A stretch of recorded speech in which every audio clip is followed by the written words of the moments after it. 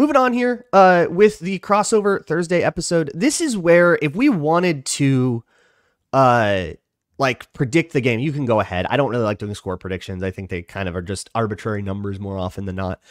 But I like to predict what I think this game will come down to. And we would be remiss if we didn't talk about the guy who very famously is not Garrett Wilson, and that is Justin Jefferson. I'm sure Jets fans heard about that. If you saw that quote, that was when the Vikings were about to play the 49ers and the Jets played the 49ers week 1.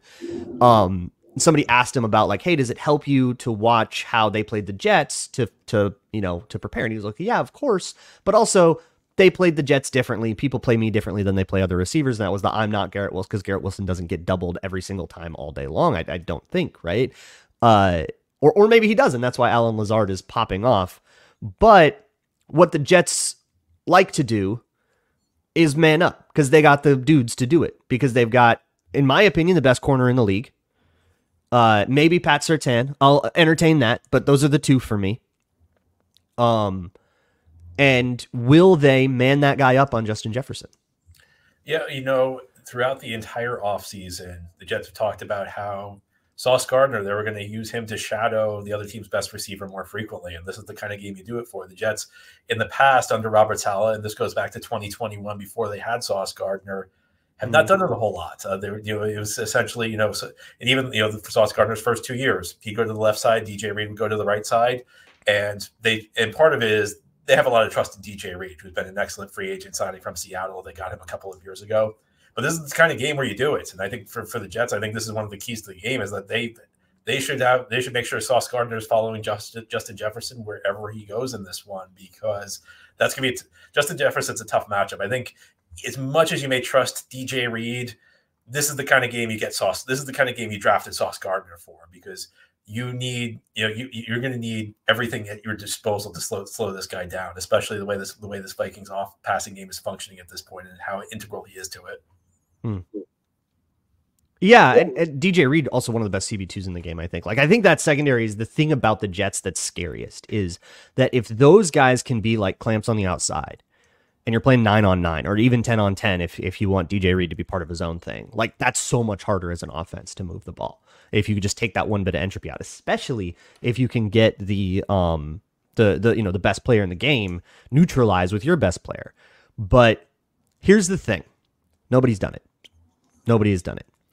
I don't remember what the Jets did last time. I'm actually trying to look that up on Next Gen Stats right now, how the Jets approached it last time. But Sauce was a rookie, so it's probably different.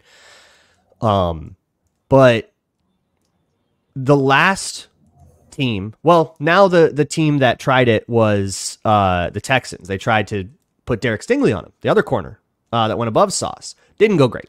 34-7. Went poorly. And they did try to man him up for a little bit. They started zoning off later in the game when things got out of hand.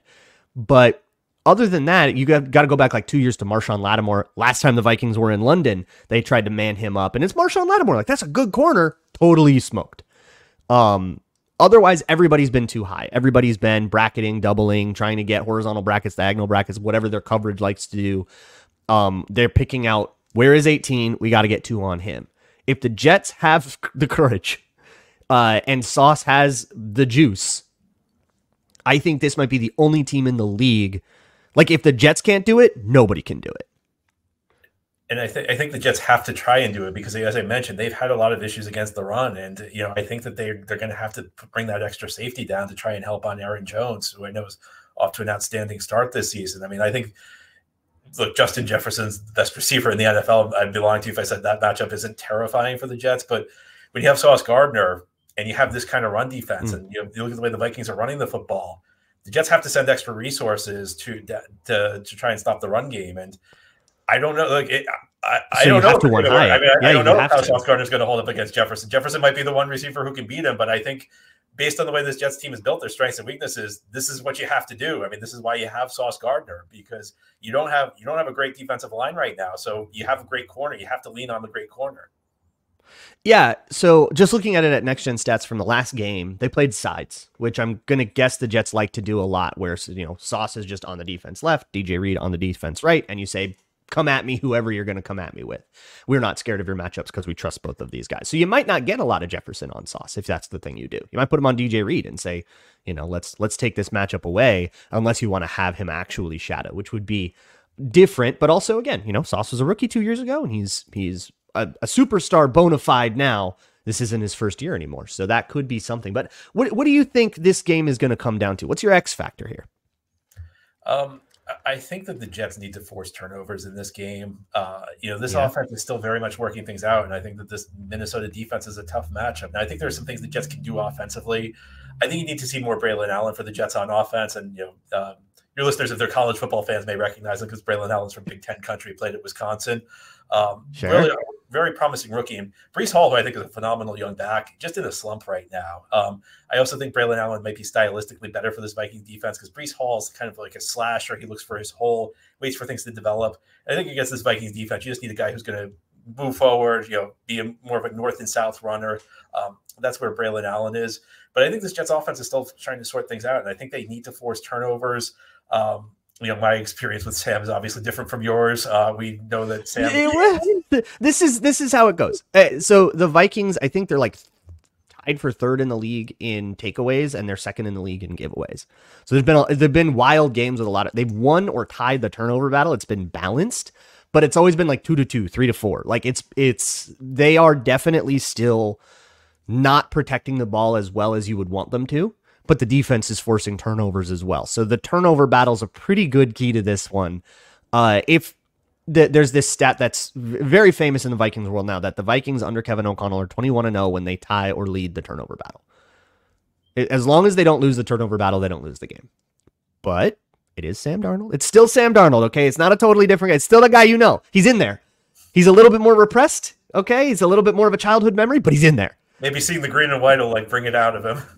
Yeah, well, the first game was at MetLife against the Giants, so you kind of thought maybe bad memories would come, but no, he played great in that game. But we'll see what happens in London.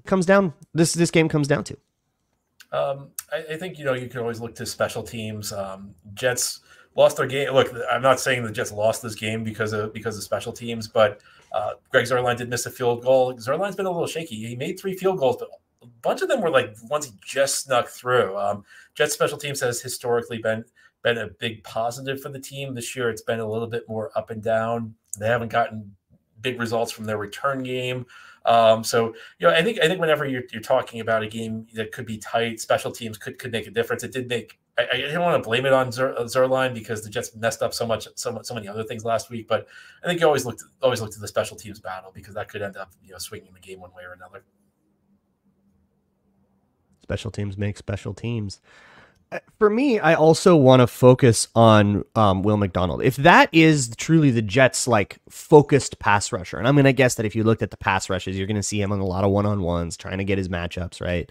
Moving him around. Or do they move him around? Do you know? Or do they just let him kind of rush off the same side against the same guy all day? I think Jets guys line up all over the place. Okay. But, Saleh likes to move him around a little bit. Because when he was in San Francisco, you would Nick Bosa would just be on a guy. But I don't know. 2 schools of thought where sometimes you want him to be able to play the long game and go up against the same tackle all day and set him up and, bring up a subversion at the right time and kind of play this long battle against a guy. And then sometimes you just want to move him around and say, but what if you rush against the guard?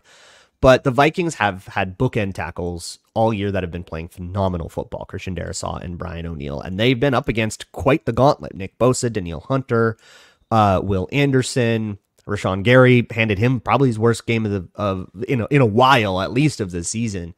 So unless they want to try to get Will Anderson inside, Will McDonald inside, that's going to be, I think, a difficult matchup and one that makes me feel pretty good about the Vikings here. I think that I see why the Vikings are favored, but also, they're 4-0. They're white hot, and the Jets are coming off this super ugly loss. So I get why the vibes are the way they are. Do you have any, whether it's a score prediction or a vibes prediction, do you have anything to round this thing out with? I think the Jets need to play at a much higher level than they have in the past 4 weeks. They played very well in the Thursday night game, week 3 against New England, but this team's 2-2. this team in many ways is lucky to not be 1-3 because they did not play well week 2 against Tennessee. And when you started the season, expectations were very high for this team. All around New York, there was talk, is this team going to contend for a Super Bowl? Week 1, they played the team that almost won the Super Bowl last year. They don't look like they belong on the same field. Week 2, they play a Tennessee team that's frankly not very good, and it was a very touch and go game.